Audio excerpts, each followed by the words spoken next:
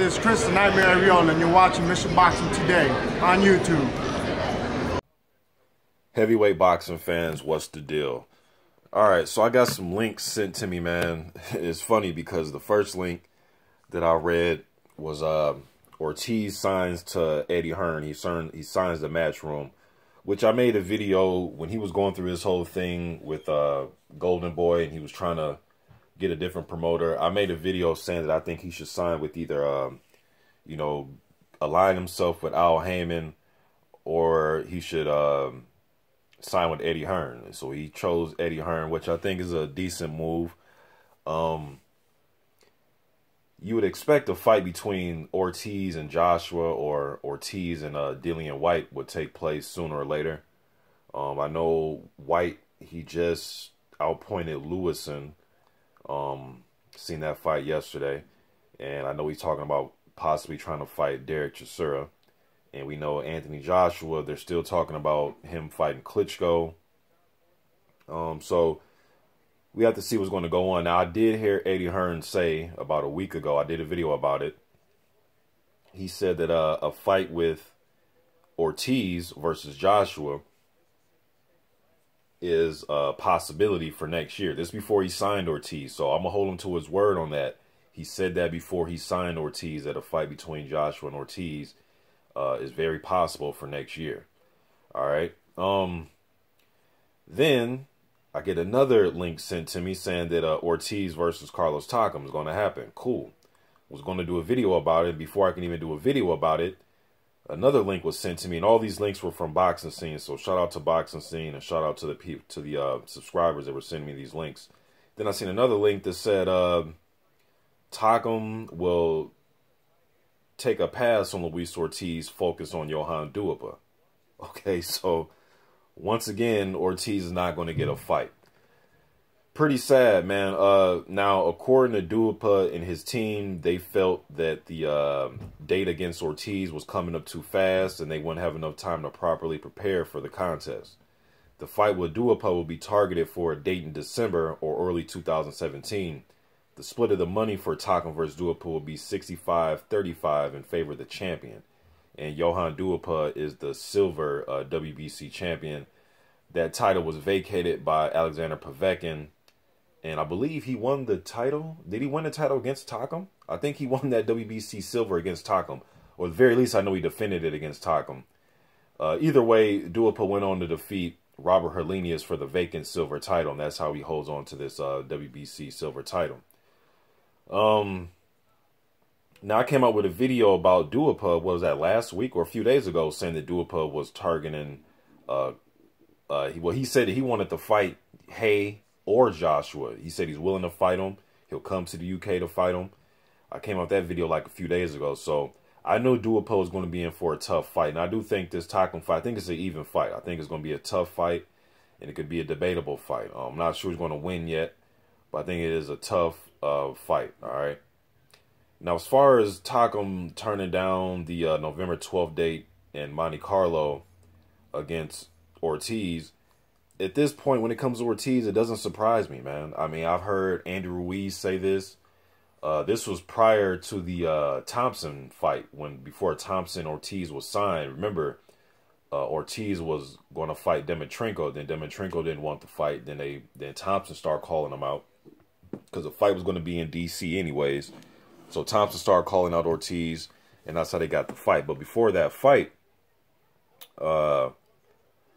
Ortiz, man, it just seems as if he can't get a fight with anybody. Then the Ustinov situation, people were leaving me messages saying, yeah, you know, if Ortiz is so badass, why didn't he fight Ustinov when Ustinov wanted to fight him? I'm like, dude, have you not been, like, watching the different news that's been coming out? Ustinov didn't want to take Vada. Well, according to Ortiz's manager, he said that Ustinov didn't want to take Vada. That's why they pulled out the Ustinov fight. Then I had people leaving me messages saying, oh, well, that's ironic for a drug cheat like Ortiz to get mad because somebody doesn't want to use Vada. It's like, well, man, you guys got to make up your mind here, okay? Yes, Ortiz tested positive for a drug that he wasn't supposed to have. He served his time, served his suspension, man. How long are we going to keep harping on that shit? On top of, Ortiz said, you know what? I made a mistake. My bad. I paid for it. Now, going forward, I want VADA year-round testing to prove that I'm innocent, that I'm not taking anything. It's like once a guy does wrong, then you just want him to prove that he's not dirty anymore, right? Or you don't want him that you don't want to see him fight. You can't have it both ways, man. We can't, once he wants VADA and wants not only himself, but his opponent to be on an even playing field, whether you think it's bogus or not, to me, that's the right thing to do. How long are we going to keep holding on to the Latif Coyote situation? Was it the Coyote fight? I think it was the Coyote fight. You know what I mean? Like, how long are we going to keep holding on to this shit, man? The dude wants to, clear his name right now. So, shit, man, you got to commend him for that. And if you want to fight him, and if you want him to be clean, well, shit, take the VADA testing. The random testing. So, I don't know, man. This is just ridiculous, man. Now, who is Ortiz going to fight? I have no clue. I really have no clue who he's going to fight next. I would have loved to see the Takam fight, although I would have favored Ortiz in that fight. And, to be honest with you, people are saying that he's old and this and that.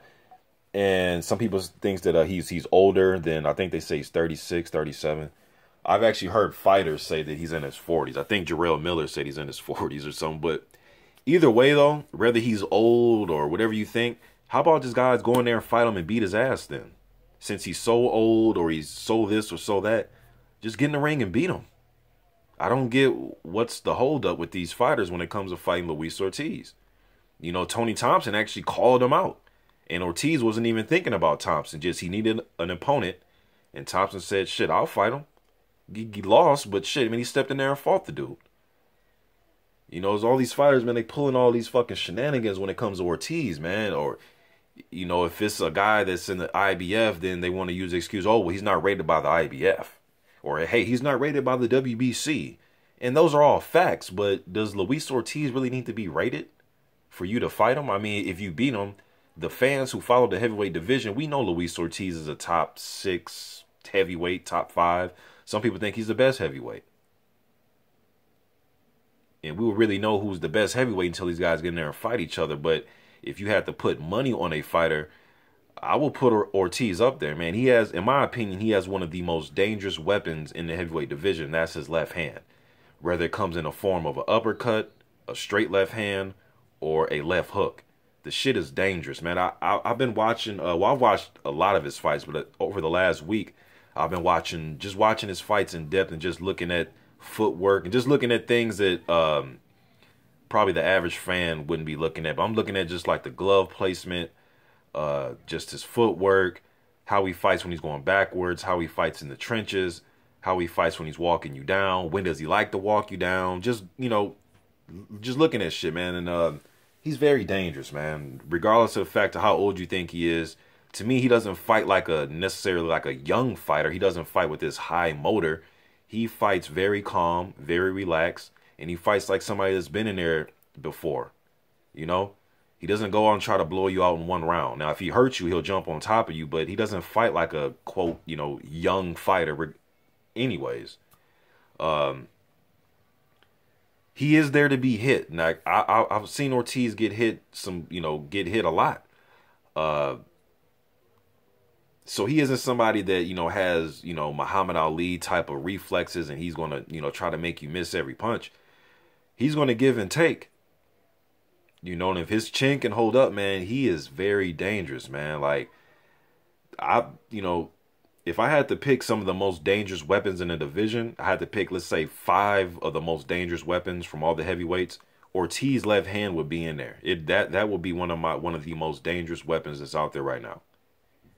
I mean, guys are walking into these uppercuts. Like, I was watching the Jennings fight. I must have watched about 6, 7 times, man, over the last week. And there is no way Jennings is going to win that fight. They can rematch a million times, and Jennings will never win that fight, in my opinion. Ortiz is he's crafty, man. He's a crafty guy. Some of the things that he was doing, and now Jennings landed some good uppercuts in that fight against Ortiz. Snapped his head back a few times. He landed some good shots on Ortiz. But Ortiz was just walking him into shots. When Jennings thought it was safe, it wasn't safe. Then that right hook that he was throwing, was throwing Jennings off. I think that was the punch that initially hurt Jennings in that first round. Was a short. It was so short, the HBO crew thought it was a left hand that hurt him. I remember Bernard Hopkins saying it was a straight left hand that hurt him, Jim. And I'm looking like, no, it wasn't. It was a right hook that clipped him. You barely seen it. It was so fast, and it hit him right on the point of the chin, and it was a right hook. The Barrett fight, I mean, he was hitting Barrett with some nasty straight left hands. And Barrett isn't a world beater, but he's an experienced guy that's been in there with his fair share. Thompson, he was just beating him down, man. I mean, I think Ortiz has a chance, a very good chance of beating anybody in heavyweight division. That goes for Wilder, goes for Parker, goes for Joshua, all those guys. You know, I debate a lot with guys about Joshua versus Ortiz, and people think that Joshua will go in there and just walk right through him. Dude, Joshua, you know, is a straight up and down fighter as far as his style and coming forward. You know, he's a very powerful guy. Keeps the high guard up somewhat, likes to throw the jab and come down the pike with the right hand, like to throw combinations, but haven't seen him really fight on his back foot. Now, I seen him slightly go on his back foot to counter. I seen him do it against Martin in Brazil. So I'm not saying I never, but I haven't really seen him win rounds just by using, you know, jabs or keeping the guy off him. Now, I've seen Wilder do it with the same thing with Wilder. His damn defense is so leaky at times, and he keeps his hands so far away from his chin, and he likes to just lean back and use his reflexes to get out the way. To me, Luis Ortiz is too crafty of a puncher, man. Just on paper and just looking at it, you know, obviously we need to see these fights take place, but to me, he is a very crafty puncher. He can put together combinations and not just your average jab, right hand, hook, uppercut, uppercut. I'm talking about, you know, Ortiz does this thing where I was watching in a fight, man, a few of his fights, where he's a southpaw. And usually when a southpaw gets ready to throw that straight left hand, he'll drop his right shoulder to get, you know, the torque on the left hand and throw a straight one. I seen him bend over like he's going to throw the left hand, and then boom, came with a quick right uppercut. Just crafty things that you just, I don't know. It's just certain things that I see in him, man. That maybe the average fan doesn't see. Some people say that he's fat. Okay, I guess, if that's what you think. But to me, he looks more like a damn NFL linebacker or something. You know, I look at shoulders, you know, because you can tell by a guy's shoulders if he's been in the gym, he's been hitting the mitts, or just throwing punches, shadow boxing, you know, shaking loose. Just, you can tell when a guy's been in the gym. Now, I understand around the gut area, you can tell if a guy's doing cardio. I've seen some boxers, man, just use actual sparring as their cardio. I know James Toney was big on that. That's why his stomach, you know, was bulging most of the time. Even back like in 06, 07 when he was campaigning and doing his thing at heavyweight. His stomach was never really cut because he didn't do a lot of road work, a lot of sit-ups. He pretty much, and I heard Emmanuel Stewart and Roy Jones talk about this, that James Toney pretty much, his cardio was just sparring a whole bunch of rounds in between training camps. Ortiz, man, even when I see him spar, that left hand is just so lethal, man. Uppercuts to the stomach, to the chin, left hooks, straight lefts. I wouldn't want to fight him either. So, but I'm a fan, though, you know. That's the difference between me and these fighters, man. They all want to claim to be the best and fight the best, but nobody wants to fight Ortiz. Then I came out, I dropped a video I seen on Instagram where David Hay, and you guys probably seen that video I had on my page where David Hay was saying, oh yeah, maybe me and Ortiz, and he doesn't want Ortiz. He doesn't want that fight. I don't know, man. I guess we'll have to see and sit and wait to see Ortiz's next opponent is going to be. I'm not saying the guy's unbeatable, you know, so let's not, you know, get to that shit. I don't think he's unbeatable. My 5 favorite fighters of all time all have losses. Some of them even been knocked out.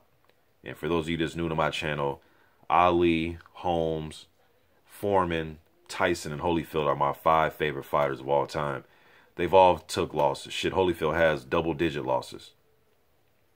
So I don't think Ortiz is unbeatable, but I think he is a very tough out for anybody. And I'm going to say more than tough. I mean, that kind of goes without saying. I think he beats probably everybody. Not just because he can't get a fight. just when I break his style down, man. I'm looking in some of those fights I watched. I forgot the guy's names because he was knocking them out so fast, but just the power. He's a fluid fighter. He's so damn calm, man. That's one thing. So if I see Wilder or Joshua go in there and try to, you know, throw a whole bunch of combinations and get him out of there fast, I don't think that's going to work. I think he's going to catch one of them dudes in between those combinations with an uppercut, or a left hand is going to stiffen them up. You know, I don't know, man. The saga continues. Ortiz cannot find a fight. You guys let me know what you think about this in the comment section, man. I'm out.